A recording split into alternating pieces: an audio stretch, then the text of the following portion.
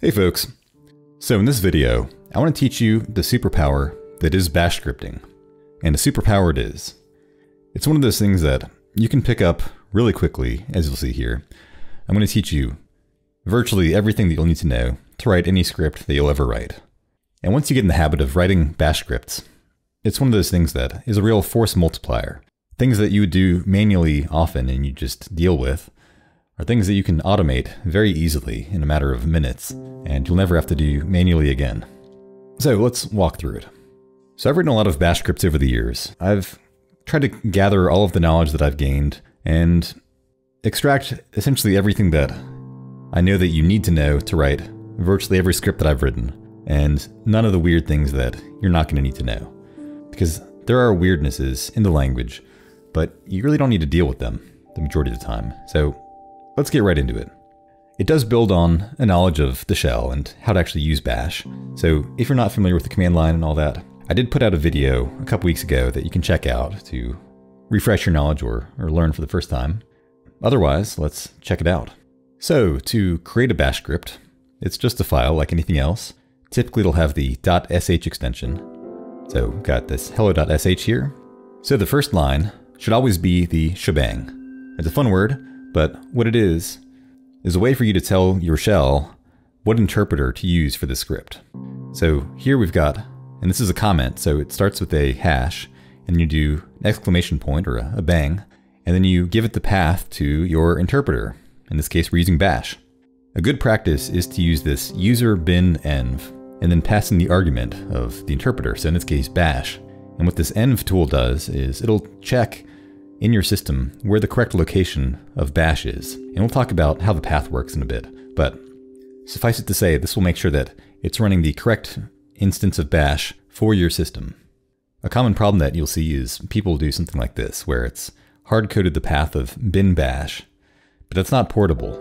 Some systems, like mine for instance, I don't have bash in that path. And so if I try to run a script that has bin bash declared, it's going to fail out instantly. So that's no good. So bash, being a shell language, is very command focused. And this is what makes it so easy to work with. Anything that you've run on your command line, you can run directly the same exact way inside of the script. So echo hello YouTube, you could do that in your command line. You can do that exactly the same here. You got your command, space, and then your argument. It has access to all of the same things that you have in your system. So I can run gsettings, which is a GNOME utility for setting things in the desktop manager. So you can set the color scheme, for instance. Again, you can also do things like pipelines. So we can do this kube control command, which passes into the fuzzy finder, aux some stuff, and eventually runs through and does a kube control describe against the pod. That's a long command. And that's something that now, by virtue of having a bash script, you don't ever need to remember how to write it out manually. You can just refer to the script. And that's the real power of this. We've learned one feature, which is calling commands. And even with just that, even if there's nothing else, you can still get great value out of using this, because you can take any series of commands that you'd run and now self-enclose them into a single script. But there's a lot more to the language, so let's check it out. But first, if we go back to our simple example of just an echo statement, if we try to run the script, we're going to run into some problems. That's where we need to learn a little bit about permissions on Unix systems. So if we run this hello.sh script, and to run it, you give it the file path. We're doing / because it's in the current directory. You're going to see this error, which says permission denied. If we run ls-l, we can see the permissions on this file. And this is going to be true for any type of Unix system. So if it's Linux or Mac, you're going to see this where we have these file permissions set for the user, for the group, and for everyone else. In this case, we've got read and write permissions for the user, and we just have read permissions for the group and for everyone else. And that's why we have this error, because we don't have execute permissions. So to remedy this situation, we can run chmod, which is a command line utility that allows you to change the file permissions on a file. So here we have u+x, which is saying, for the user, add the execute permissions for this given file. And then if we run ls-l again, you can see now, for the user, they do have read, write, and execute, but the group and the others still don't. If you did want execute permissions for everyone, you could do just chmod +x, But just following the principle of least privilege, it's always best to default to just doing the user and opening it up beyond that if needed. But with that in place, now we can run the script and it'll run as we'd expect. But everything so far has been static. One of the powers of actually using a language is you can parameterize things. So let's pull out the name YouTube into a variable. So a variable in Bash isn't going to be defined with let or const or var, anything like that. It's just the name of the variable, in this case, name, and then equals. And this is important. You can't have spaces around the equal sign here. So it has to be name equals YouTube. If you did try to do something like this, where you have spaces around the equal sign, because Bash, being a command-first language, it's going to see this and think, another is a command, and you're passing an equal sign and universe as arguments. But of course, another isn't a command, and that wasn't what we intended, so that's an error. To actually reference the variable, you just do $, and then variable name. And that'll be able to print out just the same as we had before. If you do single quotes instead of double quotes, that doesn't do the variable expansion. And so that'll print out the literal characters, $name, instead of expanding to the value of the variable. So watch out for that. There's also this format with the curly braces. So $, curly braces variable. And we'll see that this has some nice properties. So you can add additional operations against it. Like if you put a hash in front of the variable name, instead of printing out the value of the variable, it's going to give you the length of the value. In this case, YouTube being 7 characters, it prints out 7 in the place of the variable. A common situation you'll have is you'll have a variable that is undefined and you're trying to reference it. But if it doesn't exist, well, you're going to get a blank slot. So instead, you can set this default value. And the syntax looks like this, where it's within the curly braces and you do variable name, :, and then the value. In this case, we have anonymous. So with name being equal to nothing, when it gets to this spot, it's going to see, okay, name is not set, so we'll use the default value. Though it's important to know with this particular version, if we do echo name after that, it's going to be blank again, because name is still empty. We just used the default value in that slot. However, if you want to also set that value to the default, you can use an equal sign instead. So now it'll print out anonymous as the name on line 5 there. Next up, let's take a look at the subshell. The subshell is something that you'll end up using a lot. So the way it works is like this. You've got a set of parentheses, and within the parentheses, you'll have some operation. Let's take a look at an example.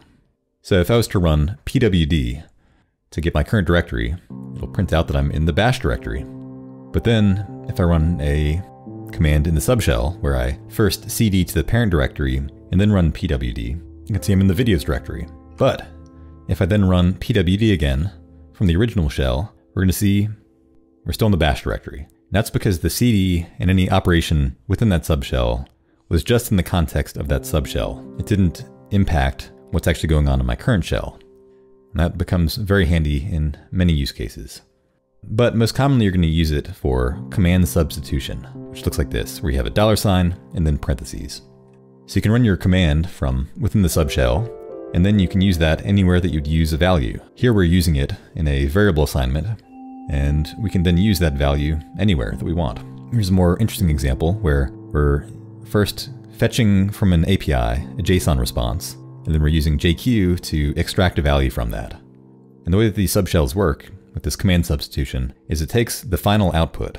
So image URL will just be the literal URL that we get from this JQ command. And then we can use that in the next step to curl from that URL. There's also this thing called process substitution, where you're able to treat the output of a command like a file. So in this case, we're using the diff tool, which is expecting 2 different files to be passed in. And using the less than and then parentheses syntax, you just run a command, and the output of that is going to be treated as a file. So we're going to be comparing the difference between these 2 ls outputs as if they were files. There's also the arithmetic expansion. So we've got this $ and then double parentheses. That's where you can actually run any mathematical operations.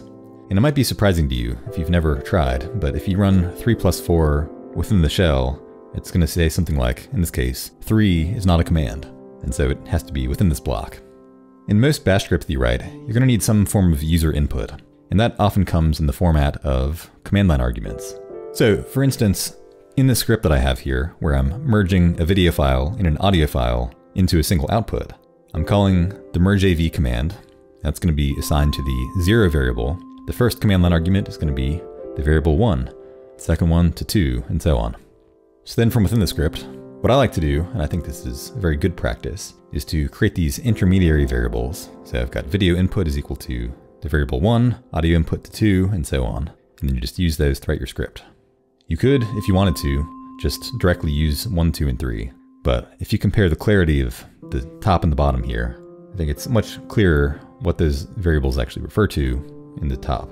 Another big part of many scripts is going to be conditional logic, and that's where if statements come in. So if statements, the actual structure is pretty simple. So it's if some condition is true, then do this top block, elif, so if some other condition is true, but not the first one, then this will be performed. Otherwise, we'll do this final one in the else, and we close it out with an fi, which is just reversed if. So all fairly conventional. If you're wondering why there's like a semicolon and then on the same line, you could do it on separate lines if you wanted to. You could do if then like this. Personally, I think the second form here is kind of ugly. There is one element of Bash that's a little bit strange. Again, being a shell-first language, this is probably why this is the way that it is. But in other languages, like if you look at Python or JavaScript, there's a concept of truthiness, where if you compare 1 is equal to 1, the result is going to be true. If you compare 1 to 2, it's going to be false. Well, that's not the way that it works in Bash. It uses exit codes, where the exit code of 0 is a success. An exit code of literally anything else, whether that be 1, 10, 200, it doesn't matter. That's going to be a failure. The specific number that an exit code has, beyond just meaning that it's a failure, doesn't generally mean anything. Now, a specific command or a specific script can choose specific numbers, and then you can do specific error handling based on that number. But most of the time, you'll just do something like this, where you've got an if block, so if some condition, if something failed, then echo, do your logging, but then exit 1, and that's going to say, all right, stop the program here, but we're returning to whoever kicked this off that this was, in fact, a failure. So what this means with this exit code approach is that you can run commands as your conditionals. So here we've got an example with grep, where we're searching a logs.txt file for any occurrence of error. And if there's a match, that's going to be a success. That'll return exit code 0. And then we're going to do what's in the first block here. Otherwise, if there are no matches, it's going to return the else block. All is fine in the world. Now, it probably feels a little bit weird in this example because you'd think that, well, if we have errors in our logs.txt, surely that's not a good thing. But you got to remember it's in the context of grep trying to search for a match. The match itself is the success state. So that's why that is how it is. But most of the time, you don't need to worry about that. Most of the time, you'll be doing conditionals. And Bash has a lot of conditionals. So the built-in conditionals use this testing syntax, which has this double square brackets. And it kind of uses a command-like syntax where you need to have spaces around everything. If you have everything squished up, it's going to be a syntax error. So make sure there are spaces. Again, your editor should warn you about that. But we can see we have things like string comparisons that you're used to, like the double equals or not equals. But for numerical comparisons, you have to use these short codes of -eq or -ne and so on. We also have ones like this for variable existence. So you can do -z to see if something is empty or -n to see if it's not. You can do file checks to see if things exist. You can check what the permissions are.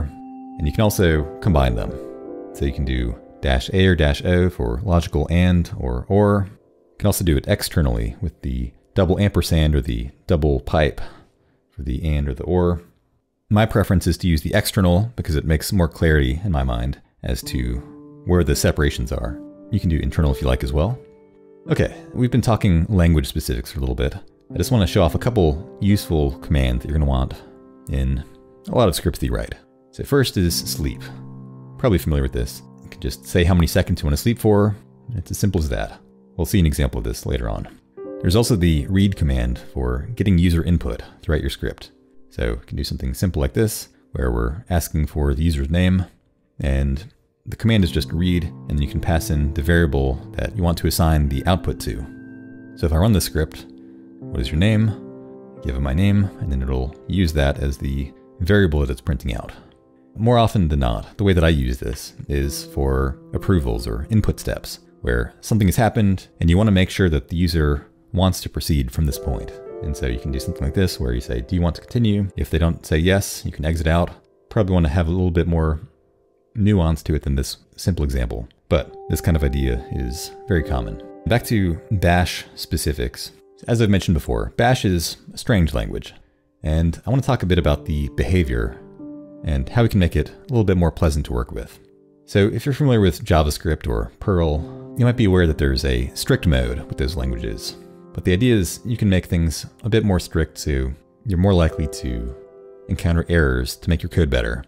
There's this command that is often called the strict mode of Bash, which is this set-euo pipefail, which is a combination of these three commands that set some different behaviors. So let's walk through this just so we can understand what's going on. So if you don't have set-e, what happens is a very weird behavior. So the false command here is just going to be a failure. It should exit the program, or that's what you'd expect. But with Bash, when something fails, the script just keeps on going, which is not good behavior. So that's what set-e resolves. If we run false again, the program will just exit immediately. It's not going to continue on to the next step. That's good because typically in an imperative language, you're going to expect that everything is going to be building on top of each other. So if one thing has failed, you really don't want the next step to proceed because you're at that point expecting that the previous things have succeeded. So I would always use this. Though, as an aside, there is a thing called conditional execution where you can say command 1 and then double ampersand command 2, where it'll say if command 1 succeeds, then run command 2. Or you can opt for if command 1 fails, then run command 2. But if command 1 succeeds, then just skip command 2 altogether. These can be very handy in these situations where we, for whatever reason, couldn't use set-e. For a command like false, which will fail, we can use the or, the double pipe, and just say exit 1. So if that fails, then we'll immediately exit the program, as we would expect. But better is to use set-e, and then in this case, if we have a command like false, which we know is going to fail, but we want the program to continue anyway, we can do this where we or that with true. And so if false encounters an issue, then we'll run true, and true is going to be a success, so it'll carry on. So without set-u, you'll often encounter this problem where you reference a variable, like name in this case, where name was never actually defined. And the result is it'll just print nothing in that spot, but the script will continue on. But the reality is you probably, because you referenced it, you probably wanted name to exist. You were hoping that something was there. And so if you do set-u, this will have it so it exits on the case of referencing something that's undefined at that point. So this will help you catch a lot of minor bugs where either you typoed something or you thought that you declared something up above and you didn't. Always good to have. And then set-o pipefail. We're going to use set-e with this to make this easier to understand. If you run something like false, which again fails, and then you have that as part of a pipeline where the next step runs and that succeeds, the false at the beginning, the failure, actually gets lost. And so even though we have set-e and the program should exit when something fails, it's going to continue on anyway because it saw that echo hello was a success. Whereas if we introduce the -o pipefail, it will detect that first error, the false, where it fails, and then the script itself will exit. That's, again, much better behavior. You don't want to lose errors in a pipeline. So, in general, I would always add this set-euo pipefail right below your shebang. Alright, so at this point, we've actually covered probably 80% of everything that you're going to need to know. But as I mentioned, there's a lot of the language that I've never even used, and I've written a ton of bash scripts. So I'm going to show you the things that you're likely to encounter at some point.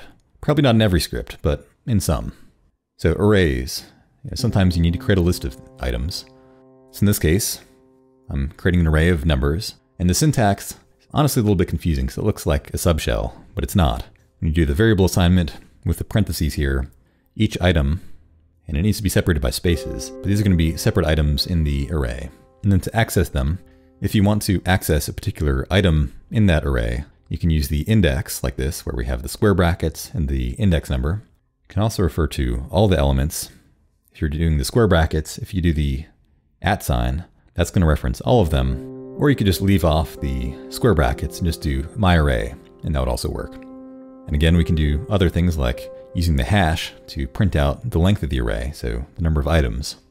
We've also got for loops, which Bash actually has a surprisingly good variety of for loops here. So you've got a pretty standard one here where we've got for item in myArray. And so this will loop through each element from myArray here. And you'll see the syntax here is do and done. So everything within that block will be done for each item. There we go. As expected, it just prints out the numbers. But it also has a C-style version. So you can do the classic I equals 0, I is less than whatever, I++. You can do things like that. A more compact version is with the range. So for I and then you can say I ... whatever number you want.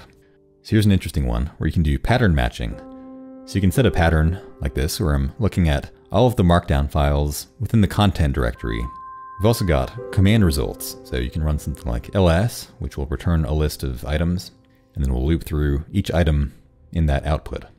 So a pretty good variety there. Of course, there are also while loops. I don't find myself using these all that often, but the syntax is pretty straightforward. While condition, do, done. One little oddity here is, again, due to the weird way that math works in Bash, to increment the counter here, you need to do it in those double parentheses. But we get the same result as we'd expect. Now, the one use case that I do find myself using while loops for quite a bit is for what I call wait until true. So in this case, I'm going through an example where I deploy some application to a Kubernetes cluster, and I wait until it's up into a running state. So we've got an infinite loop here, so while true, do the following.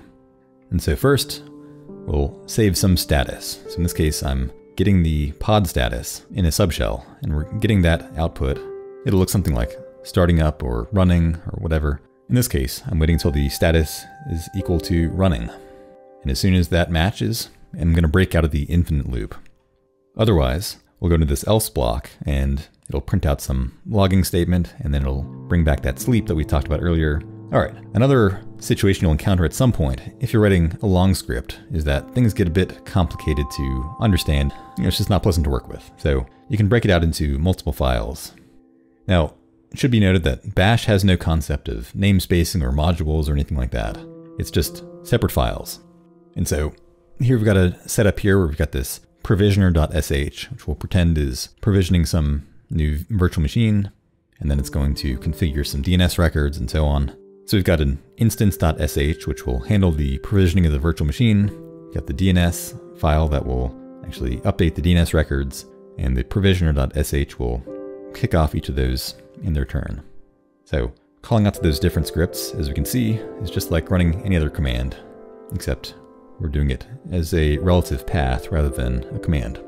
But just like anything else from the command line, we can pass in arguments, right? So we could, in each of these scripts, have the relevant variables for those, like the region and the size for the instance, and the domain name for the DNS. But there are two ways of actually doing this. So you can source a shell script, or you can kick it off, execute it in a subshell. So sourcing is kind of interesting, where it's going to operate in the same shell. So here's an example of how this works. So if I set my favorite color is equal to green, and then I echo that, we can see the output is green. Then I source it using this dot, and then the script with the space in between there. That's saying source this script. That will load it up, and so now when we echo favorite color, it's still green. Then if I set favorite color to blue, and then echo that, we get blue.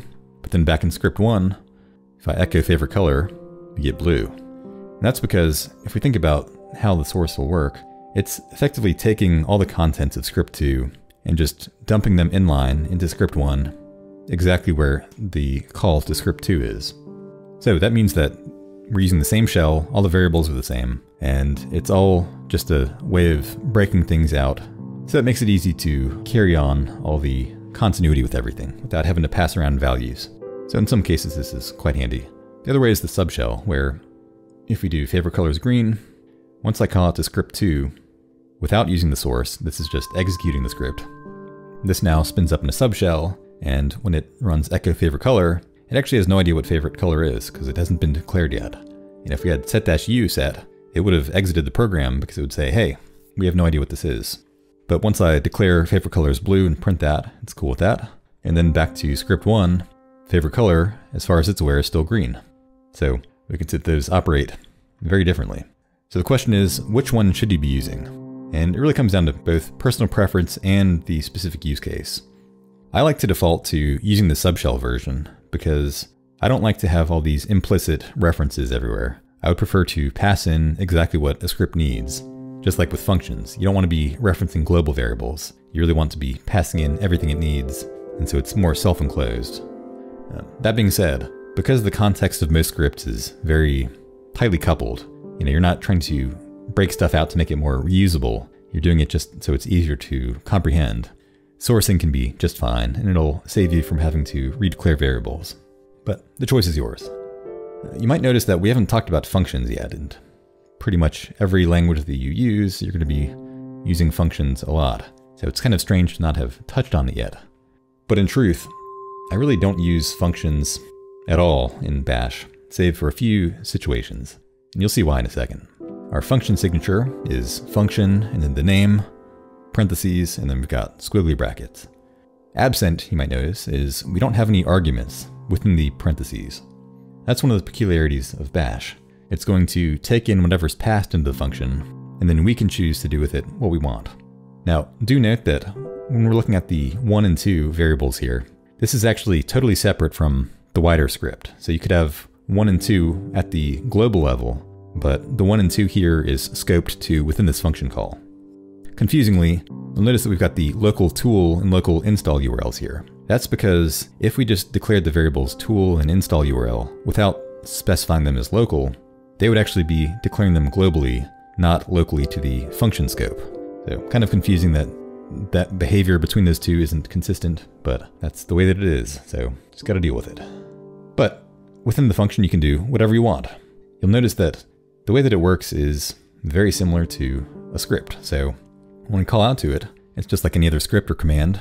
So we can say ensure dependency, passing in the arguments that we want, no parentheses, no nothing like that. And the reason that I don't end up using this a lot, save for instances like this, where I just have some small thing that I want to repeat over and over again, is because the types of things that you do in Bash scripting tend to be relying on external tools. And so any shared logic would be already pre-built into that. Then in other languages, like let's say you're using Python, you really don't want to have a single function that does like 15 things. You're going to want to break those into separate functions, even if you're only going to use them once. But there isn't a huge amount of benefit to doing that within Bash. A quick little tip here is you might find yourself frequently, I know that I have, when I'm doing infrastructure stuff where I'm creating files and want to clean them up later. There's this tool called maketemp, where if you do that from within a subshell, it'll create a file inside of a temporary directory, and then it'll reference that, so you can assign some new variable to whatever the output is. And then you can treat that just like any other file. You have no idea where this file actually exists. It's going to be likely in /temp/ some random string. And because it's in the temp directory, it'll get cleaned up automatically at some point by your system. But you can do this in combination with this trap command, which will execute some given command. In this case, we're removing the temp file on a given signal. And the signal we're looking for is exit. So as soon as the script completes, we get the exit signal, and this command will be run. The temp file will be cleaned up automatically. So I find that very helpful. And you can do the same thing for directories using maketemp-d. And then you can do whatever you want inside of that temporary directory, and you can know that as soon as the script is completed, all of that will be wiped automatically. Another quick thing to discuss is the naming convention of the scripts themselves. So do you do something like provisioner.sh, or do you just call it provisioner? And there's no strict rule around this, but the way that I see it, I like to do, for anything that's like local to a project, I'm going to use the .sh, so it's very clear what this thing even is. We know that it's a script. But if I want it to be system-wide, like a command that would run from anywhere in the system, I'm just going to use provisioner in this case, not provisioner.sh, because I don't care if provisioner is a script or if it's some binary or anything else. I just know that I want this to run. So that's how I look at it. When you're trying to treat things like commands, it's important to understand the path. So if I was to call a command, let's say we've got a command called blackout, which will set my machine to night mode. Ordinarily, you're going to call it with its file path. So if it's in the current directory, it'll look like this, where it's /blackout. You can also do absolute path. But if I call it just blackout, my shell is going to say, hey, I have no idea what that is. And the reason for that is blackout doesn't happen to be in the path. So what is the path? Well, the path is an environment variable that's set in your shell that lets it know exactly what directories to search in whenever it's looking for a command. So it'll look something like this, where we've got a series of directories and they'll be separated by colons. And whenever you run a command, your shell will check across all of these directories and figure out which one actually contains that particular command. And if that command doesn't happen to be found in any of those directories, we'll get that command not found error. So how do we remedy that? We've probably actually done this before many times. You might not have been aware of what it's doing, but there's this export path command that you'll run, where you set the path to the current value of the path, and then you do colon, and then you add on whatever new directory you want.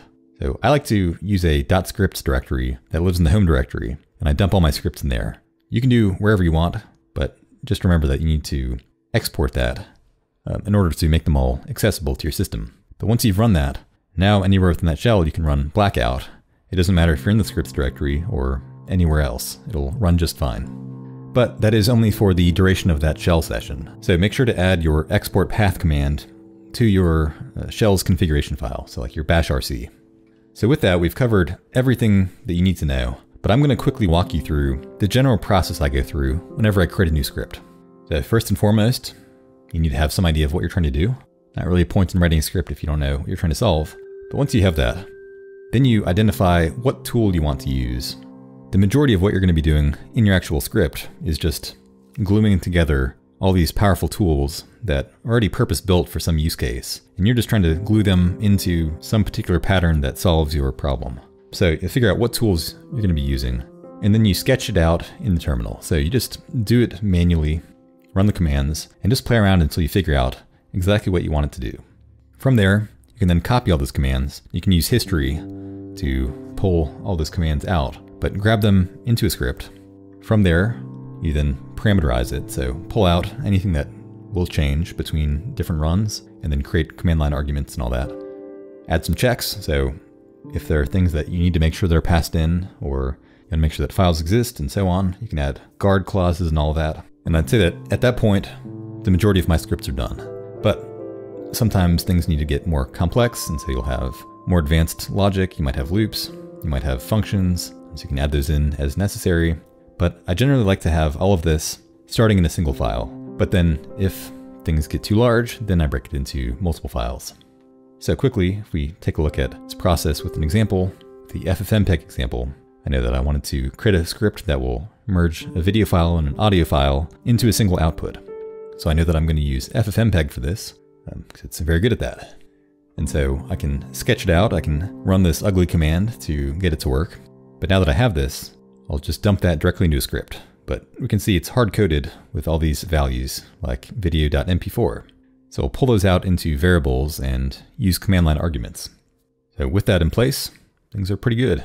But let's add some checks. So I want to make sure that I actually have 3 command line arguments, because this would fail if I only passed in 2. So we'll print out a usage error and exit if not all that's set. But with that, we're done with the FFmpeg example. You could add additional checks, like you could make sure that those files exist, but for simple things like this, I wouldn't bother. Another quick example. So I work a lot with Kubernetes, so I like to be able to spin up local Kubernetes clusters easily, and I want to install some apps in them. So the tools that I'm going to use are Kind to provision the clusters, KubeControl to interact with the cluster, and Helm to install applications.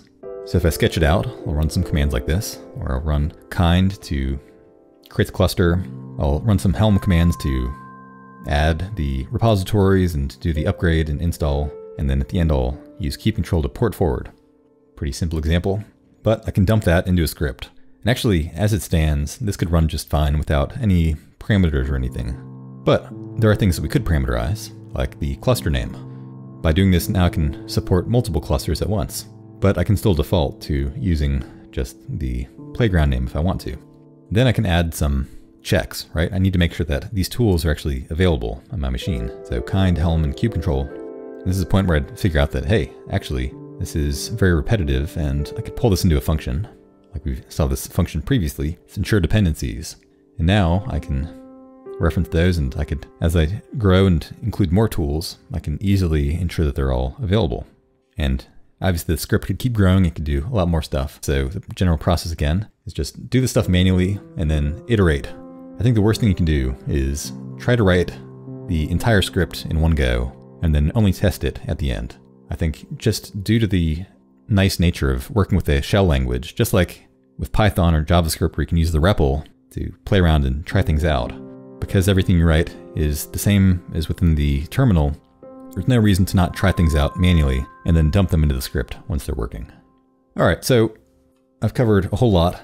There's more to the language, and there's this great site called LearnX-in-yminutes.com. I'll link it down below, but they've got a great guide on Bash and pretty much any language that you should definitely check out. And that brings us to the end. So I hope this has been helpful. I hope that you go out there and write some Bash scripts that save you a bunch of time, and that you now have superpowers that will impress others. As you can see, Bash is, it's an awkward language in many ways, but it's very powerful, just due to the nature of calling out to all these other commands. So, thanks for watching, and I will see you in the next one.